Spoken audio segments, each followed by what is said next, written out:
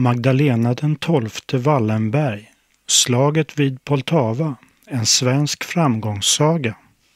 Sveriges regerings officiella presskonferens från Kiev 4 juli 2022. Pressträffen som jag nu håller från presidentpalatset i Kiev. Där jag precis har haft ett möte med president Zelensky. Det har varit viktigt för mig att kunna åka. Har inte Ericsson hand om nätverken i Ukraina längre? Presskonferensen sänds via mobiltelefon från Kiev, via Rosenbad, via media. Också med egna ögon se förstörelsen som har skett här i Ukraina.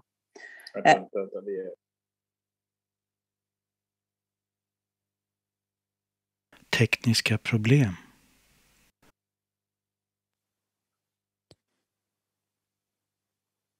Vänner hemma i Stockholm, hör ni oss?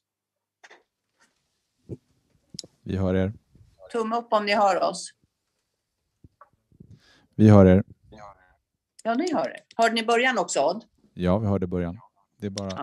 Vi börjar från början. Nej, Ni börjar från början. Nej, det behöver vi inte göra om de hörde. Men ni kan börja om från början för att vi bröts i mitten, så ni kan börja om från början. Ja, okej. Ja, jag är nu i presidentpalatset i Kiev. Ja, ni hör det. Hörde ni början också, Odd? Ja, vi hörde början. Det är bara... Vi börjar från början. Nej, Ni börjar från början. Nej, det behöver vi inte göra om de hörde. Men ni kan börja om från början för att vi bröts i mitten, så ni kan börja om från början. Ja, okej. Ja, jag är nu i presidentpalatset i Kiev.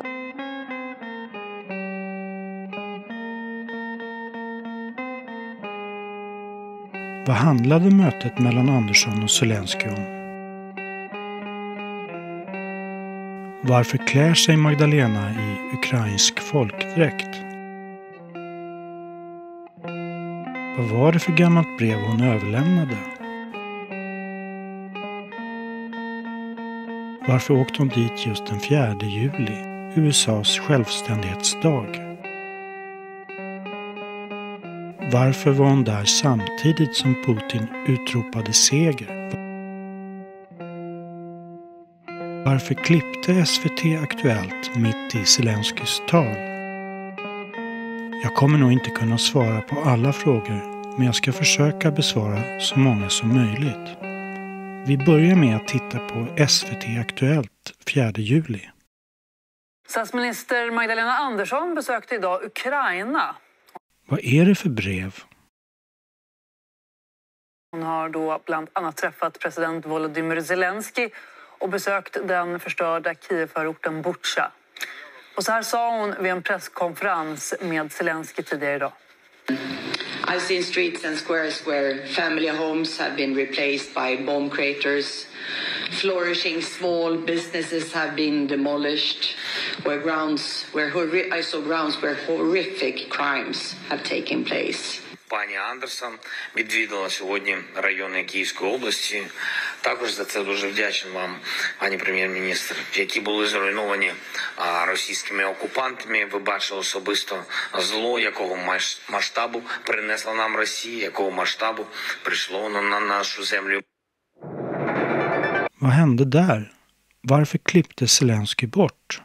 Jag ville verkligen höra om det där brevet. Det var inte enkelt att hitta presskonferensen, men med hjälp från en Facebook-kompis lyckades jag.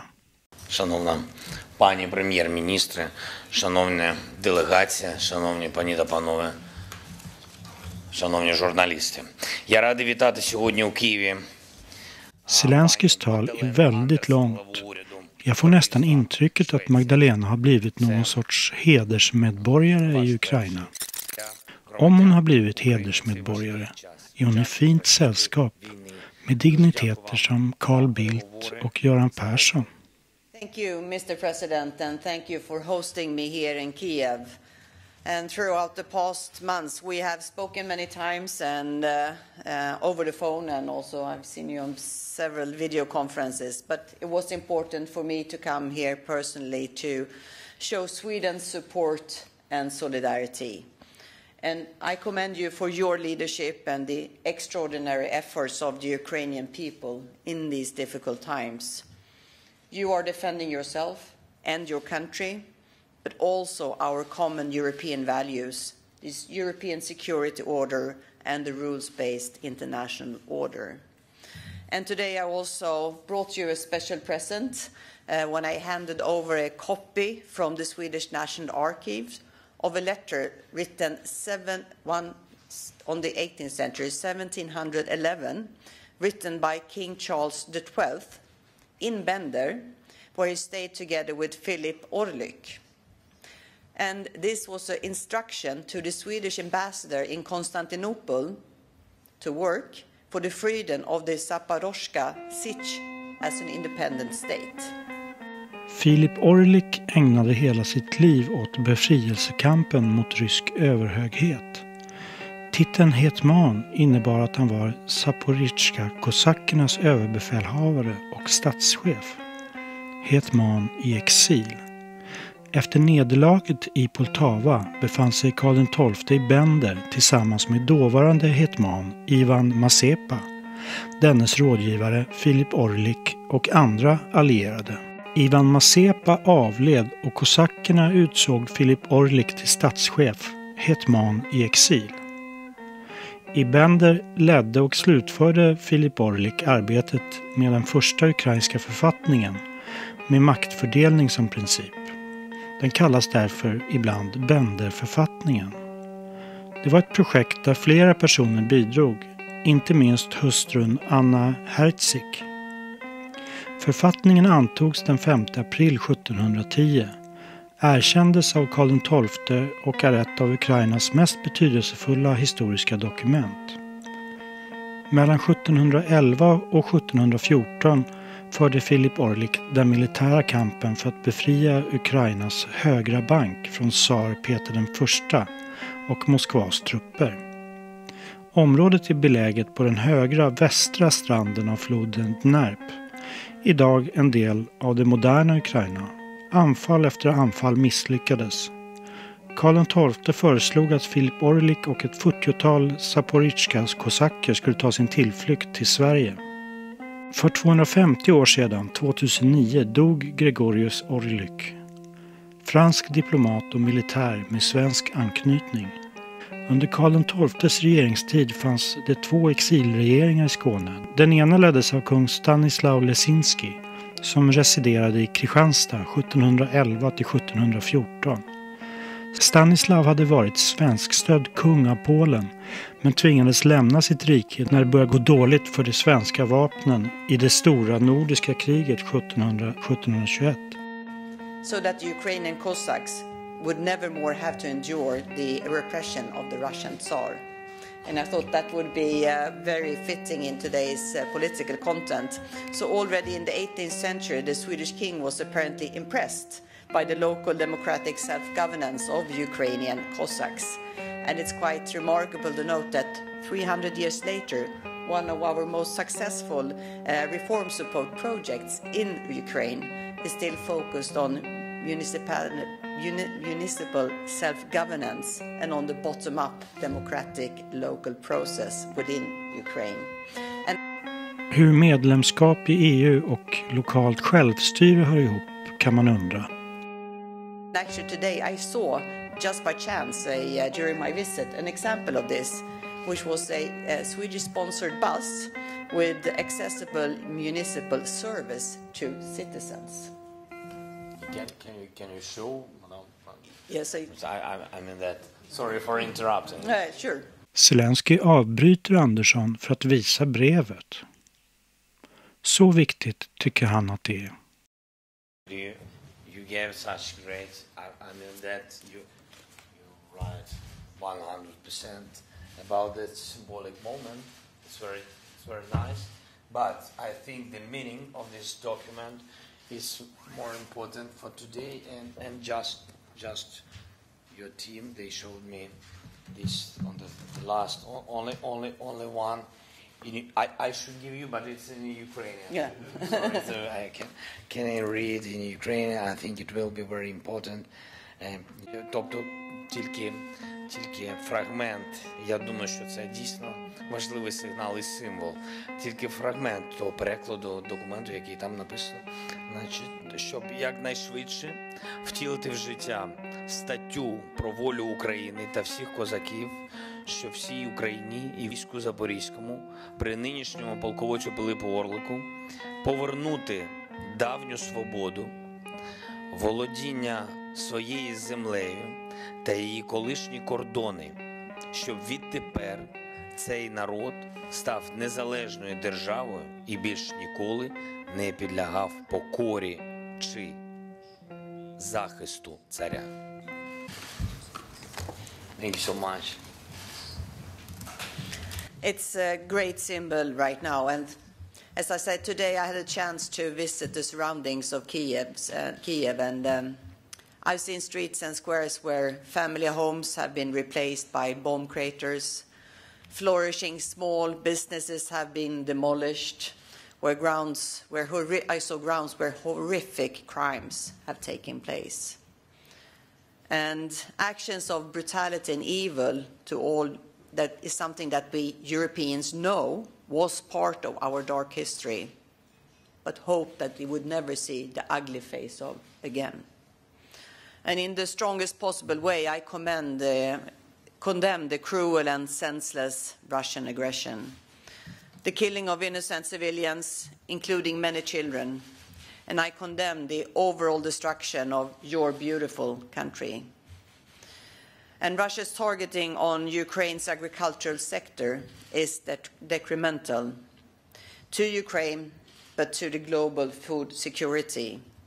And the responsibility for this emerging crisis lies solely with Russia. And Russia's aggression against Ukraine must come to an end. Russia must not be allowed to make gains from its violation of international law and other fundamental principles.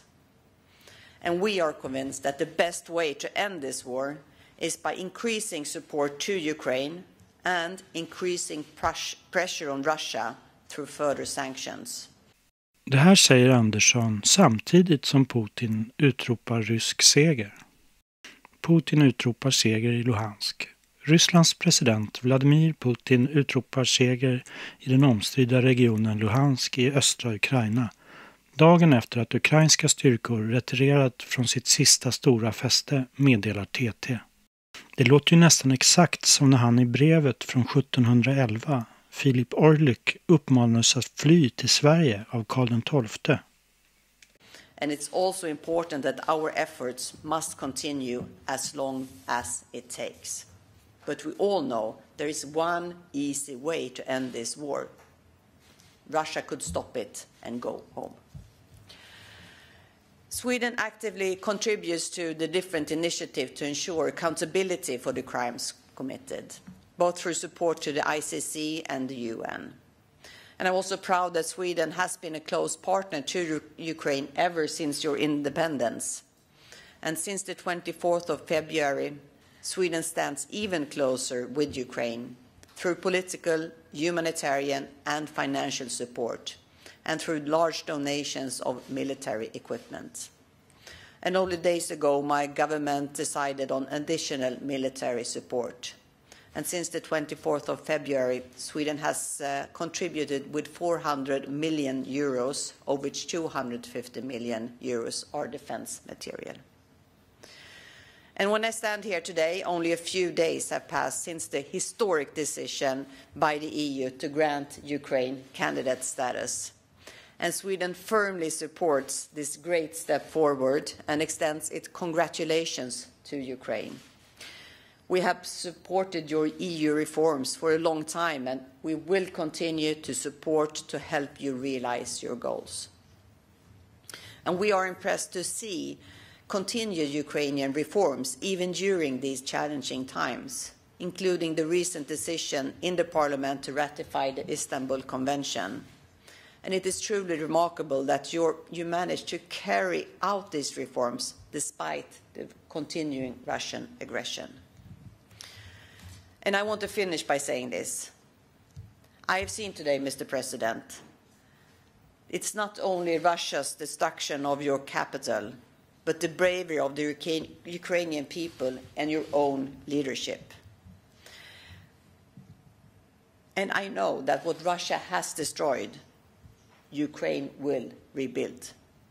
And you will not do it alone. Together with the rest of the common European family, we will take an active part in the reconstruction efforts of your beautiful country. And I look forward to reformed and reconstructed Ukraine as member in the European Union. Slava Ukraini. Героям слава. Надія Юрченко, Укрінформ. Запитання до пана президента Зеленського.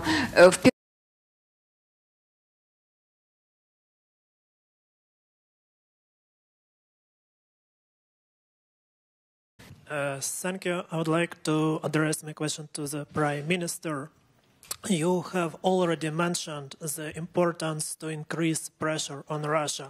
And with regard to European Union sanctions policy, I would like to ask you, is there a possibility to make an agreement on 7th package of sanctions before summer break? And what are the chances to include gas embargo in this 7th package? Thank you. Thank you very much. I mean, the sanction packages that have been decided so far by the European Union, but also has been followed by many other countries like the United States, United Kingdom, Canada, and others. I mean, they are among the strongest packages that, I mean, it's the strongest package we have ever decided upon in the European Union. And I'm proud with the decisions we have taken. Sweden, as a country, we are open for further packages. We are also open to include gas, but with gas, I mean, Sweden, we are not at all dependent on the Russian gas, and I realize it looks different in other European countries, but we are open to further sanctions, definitely so. Would it be realistic to have it before summer break? I think there are different opinions within the European Union if that would be the right way forward right now. We are open for it. What I think is important also is that we really work with the fact that we implement all the sanctions fully and try to close any loopholes within the sanctions that we have decided and make sure they are fully implemented all over the European Union. So I think that is also an important work that we have to do. My question is to the Prime Minister. First of all, Sweden is already 1 foot in NATO. So my question is, what will be the next policy of Stockholm? Will it lobby Ukrainian membership of NATO, or you think that for right now it is not a question of the Ukraine entering NATO? And secondly, of course, I cannot help but telling you that you have the wonderful shirt today. Is it a Ukrainian Vyshyvankan? Can you tell a few words about it? Thank you. Thank you very much. Well, hopefully tomorrow Sweden and Finland will be able to reach invitee status in NATO, and then it will take time before, it could take a year before we become full members. So I will not lobby within NATO before we are full members. But what I can tell you is that when we become members, we will be supportive of an NATO's open door policy. And this fantastic Vyshyvankan is a loan I got from the former, I borrowed it from the former Swedish ambassador's wife, I think. So the former Swedish ambassador's wife here in Kiev. So it's fantastic, and I love the embroidery. I think it's perfectly beautiful and very suitable today. Tillbaks till frågorna i början av programmet. Vad handlade mötet mellan Magdalena Andersson och Zelensky om? Jag tycker det verkar som att det var viktigt att Andersson fanns på plats när Putin utropade segern på USAs självständighetsdag och allt. Varför klär sig Magdalena i ukrainsk folkdräkt? Jag tror det handlar om att vi ska förstå att Sverige är ansvarig för konflikten. Banden framstår minst sagt starkare än vi kanske kunde tro. Vad var det för gammalt brev hon överlämnade? Brevet kan nog mest tolkas som ett kapitulationsbrev, eftersom det skrevs i exil. Varför åkte hon dit just den 4 juli, USAs självständighetsdag? Ja, det är anmärkningsvärt att datumen sammanfaller så, både för Ryssland och USA. Man kan nästan tro att de samarbetar. Varför klippte SVT Aktuellt mitt i Zelenskys tal? Jag tror kanske det var bara för att någon som jag skulle bli nyfiken och undersöka det hela. Tack SVT. Jag tror faktiskt jag lyckades svara på alla frågor. Tack för att ni tittade. Stötta kanalen. Swish 0735 30 95 07 eller paypal.me/Martin Stensö.